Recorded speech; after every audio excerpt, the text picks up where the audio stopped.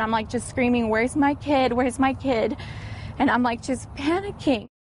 This is my most precious thing in my whole life is my son. Allie Meyer brought her 19-month-old son William to the LA Fitness and Tradition this week. Just came to see the gym and have a tour. She's been looking for a gym to join, and the childcare center here would make it easier for her to come more often.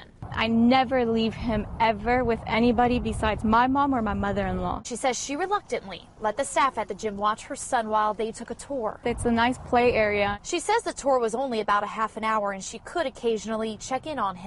Toward the end of the tour, it started storming, and she says she went to get him. I'm like, where's William? Where's William? I'm looking around, and then one of the little kids goes, he's outside. And I'm like, he's outside? And I say to the girl, and she's like, no, he's not. And so she get up, and then she goes in the bathroom, and I see her panicking. I'm like just screaming, where's my kid? Where's my kid?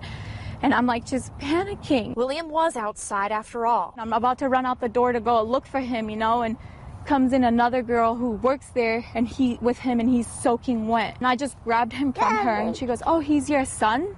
And I'm like, yes.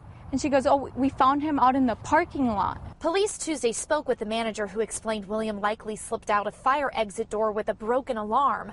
They told officers they believe someone went out the door previously and didn't fully close it behind them. The gym told police the alarm is repaired. They've checked the latch and they're adding a camera to the room. I just hope they do something about it.